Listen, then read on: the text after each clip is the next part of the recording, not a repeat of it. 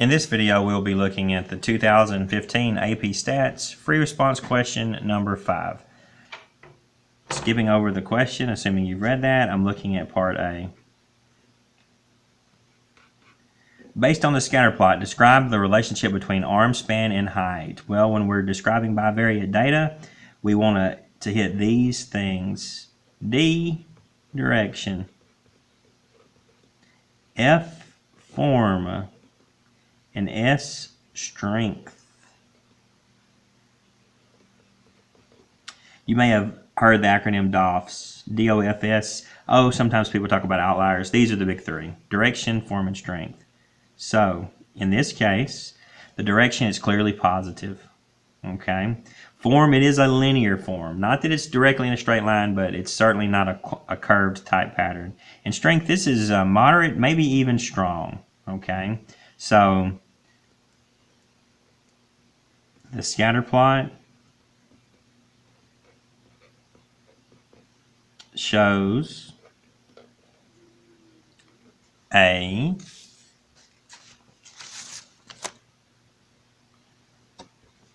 moderate, and if you said strong, I'd be okay with that, positive,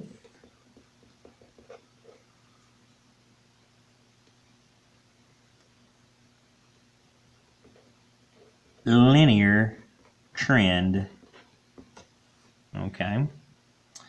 In this case, contextually, it means as the height increases, the arm span increases. That is, as height increases,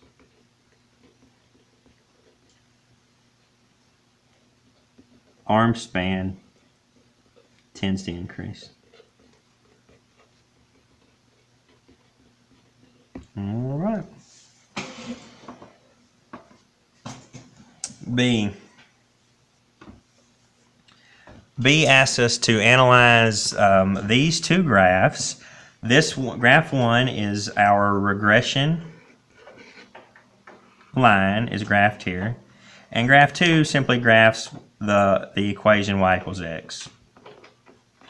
Okay, here's our regression model, least squared regression line.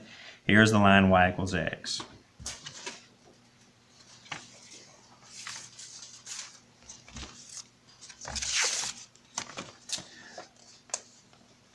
We are then asked to describe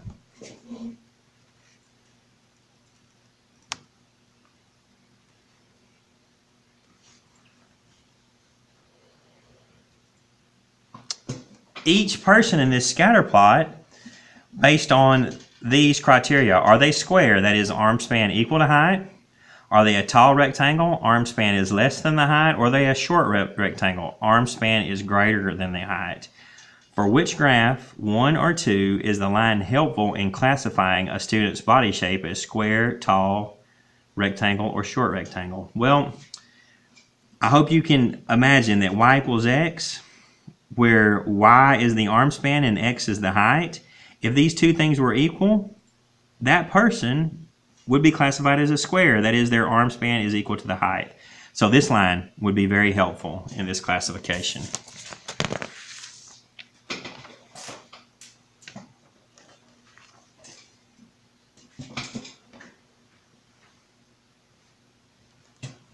So B, I.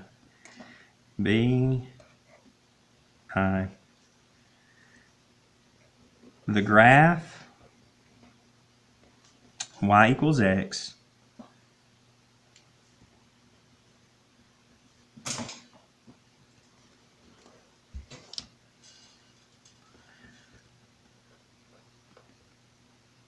would be better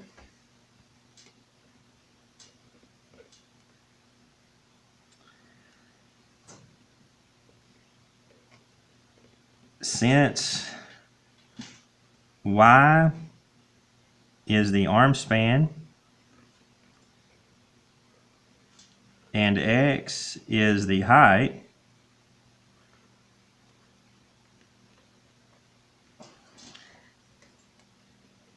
values on y equal x would be classified as squared.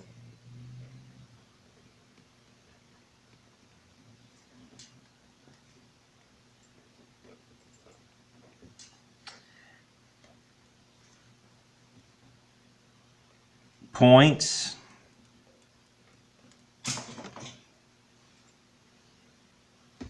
above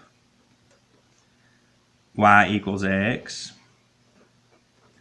would satisfy the inequality y greater than x. And so you can see if y is greater than x, then that would be the arm span is greater than the height. Thus, they would represent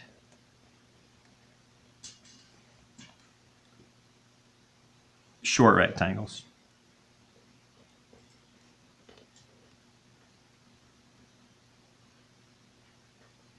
And that description sort of makes sense if you think about it.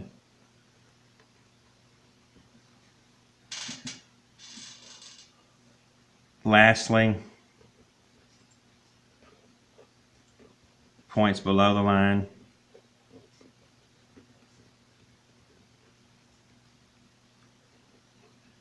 would be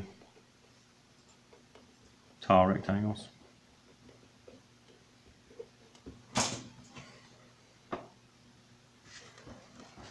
All right.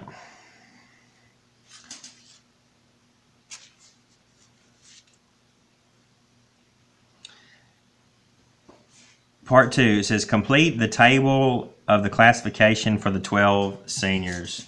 Well, if they're on the line, they're a square. Well, points on this line, 1, 2, 3 of them. There are 3 directly on the line.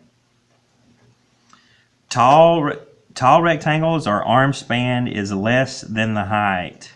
Arm span less than the height, those are going to be the points below the line. All right, you can see this point here is a height of 62, but an arm span of 61. So 1, 2, 3, 4. And then the short rectangles would be the rest. So that's 7, so there must be 5 left over. Should be 5 points above. 1, 2, 3, 4, 5. There it is. All right. C part. Using the best model for prediction, calculate the predicted arm span for a senior with height of 61 inches. Well, our model for prediction is our y hat, all right, and that y hat is 11.74 plus 0.8247x, all right? So y hat is going to approximately be 11.74. It's going to exactly be plus 0.8247 times our particular x, which is 61. And so this is roughly 62.05, and this is inches, okay? So our predicted height for a person, our predicted arm span for a person would be 62.05 inches. This is the predicted arm span.